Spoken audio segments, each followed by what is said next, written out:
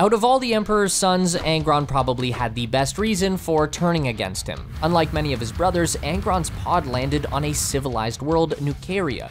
He was found by a slaver who immediately threw the boy into the fighting pits, but when ordered to fight one of the gladiators who helped raise him, Angron refused, and so his masters implanted the Butcher's Nails, which drives the subject wild and eventually kills them.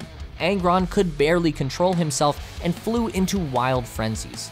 He soon led a slave revolt which was doomed to failure, but just as he was preparing to die with his gladiator family, the Emperor arrived and teleported only Angron to safety. Angron was understandably furious, and if that wasn't enough, the Emperor decided it was also too dangerous to remove the Butcher's Nails and left Angron to sort out his new legion. Now, Angron is one of Khorne's greatest champions, a massive demon lord unable to stop his rage and unable to truly die.